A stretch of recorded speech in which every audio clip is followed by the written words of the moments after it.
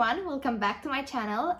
If you're new here, hi, I'm Adri and I make all kinds of lifestyle videos. So if this is something that you enjoy, or if you've scrolled through my other videos and you like any of them, please subscribe if you like to. That would help me a lot, but only if you want to.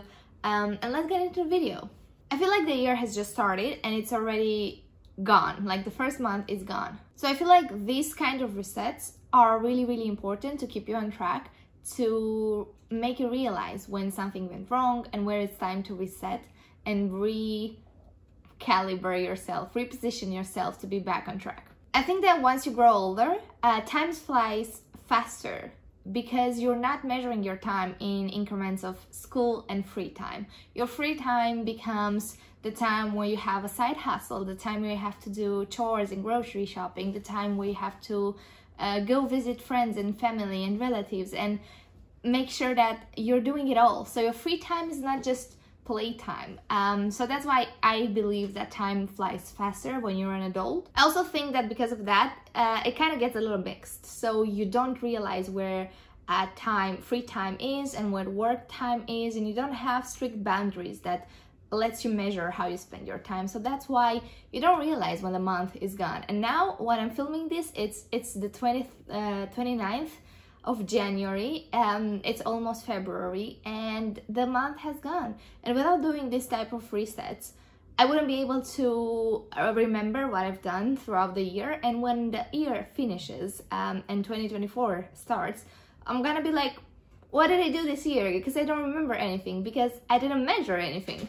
So every month I am planning to do a monthly reset just like this, where I'm gonna keep track of everything that I'm doing and I'm gonna share with you how that works. I use Notion, so I have a template in Notion and I'm gonna show you while I complete everything. So if you're interested, you can leave me a comment down below and I can share the pages with you. So I'm gonna go into my monthly reset page and I'm gonna go into January. This is the first time I'm doing it, so I'm kind of building it as I go, but I will want to add a gratitude tab where I can write the things that I'm grateful that happened in January. So that would be, let me think. That will be, I'm grateful for paying off my debt to my mom because I owed her some money. I am grateful for good weather. I'm also grateful for getting over my SAD, seasonal affective disorder, because during this month I didn't have any kind of experience of negative feelings because of the weather, because of the darkness. It was all very smooth, so I'm really grateful for that. I'm obviously grateful for my health, for my job, for my partner, for my friends, but this is more sort of this specific thing happened in January. Okay, so I think that's enough now. So I will delete all of this. Goals. Because I actually don't want to do separate pages, because in my monthly reset I have all the months laid down really beautiful. This is a template that I got from the internet, so it's not mine. Thank you, Simba. So for the to-do, this is actually something that I'm gonna do for February. So I'm gonna have a to-do list and I'm gonna write all the things in there, but because this is a new template, I'm not gonna fill that up. Finance tracking, I'm gonna do this as a bullet point as well. Oh, not as a to-do list, sorry. Finance tracking, because I have a separate file that I do every month, and that's where I do all of my finances, and that's where I look to see what happened, what was my biggest drainer, where I can save if I want to save more, and all of these things. But that's gonna be a separate video. I'm gonna link it up below when it's available, because I'm planning to do a thorough how much I spend, like things like that. So finance tracking, that's done. I'm gonna film it right after the video, so it's gonna be done afterwards. And to-do list, I said I'm not gonna do that. Goals, I want to do this. Okay, So let's make it pretty now, quickly.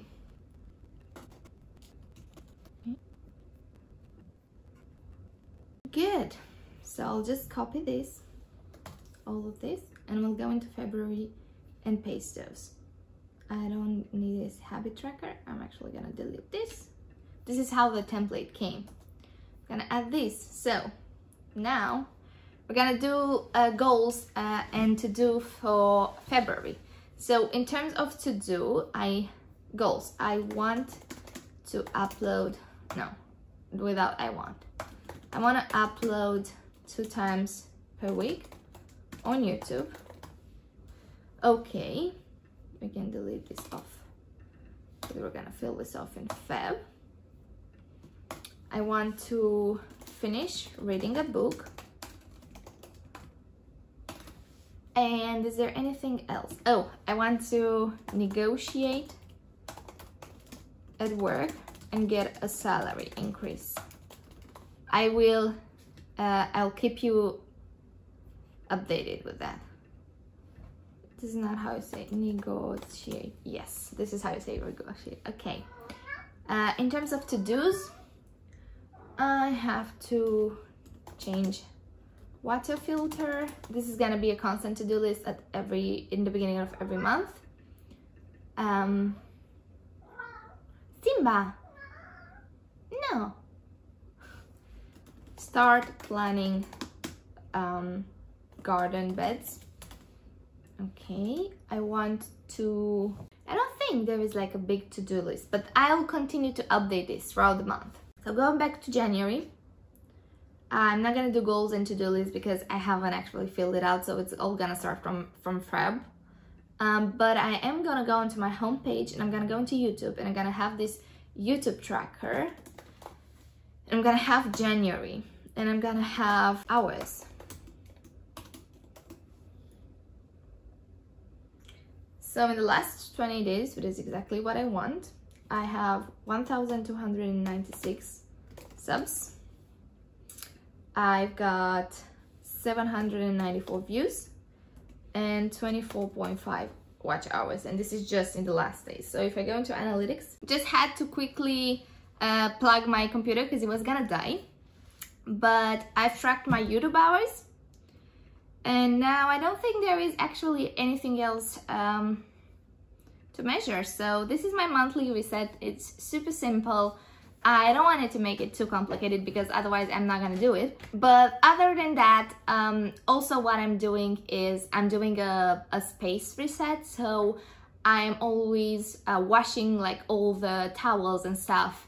I am changing the sheets, usually twice per month, not every month, but sometimes it happens. So I make sure that when there is a monthly reset day, I do everything. I wash my brushes. Oh, this is something that I should write for February. Wash brushes. Okay. I make sure that my plants are cleaned, that the leaves are dusted and everything else. I make sure that I do a deeper clean on the bathroom, the kitchen. But that is kind of my monthly reset. It's super simple, but I think it's so important. I haven't done it last year, and I got that feeling at the end of the year where I didn't exactly know what my achievements were because I didn't note any of them down. And I think the gratitude part is also important because you might forget the small things along the year. And it's really nice to have a place where you know what all the small things that happened that made you smile that you might forget in 2 months, but that they're written down and you can go back and check and realize that every month is a good month, and every month we should be grateful that we are here, that we can pay our bills, that we have a roof over our head, we have a fridge full of food, and that is really, really important. So that is all for my monthly reset video. Let me know if you're doing a monthly reset, or if you're planning to start this year, or you've done it in the past, and if it's been helpful or not. I'm sure for me it's gonna be extremely helpful, but again, it depends on what type of person you are. If you like a list and stuff, you might do a different kind of monthly reset. I'm really curious to find out what exactly you are doing, and that was all for this video. Hope you enjoyed it. Hope you find some part of it useful, And I'll see you next time. Bye!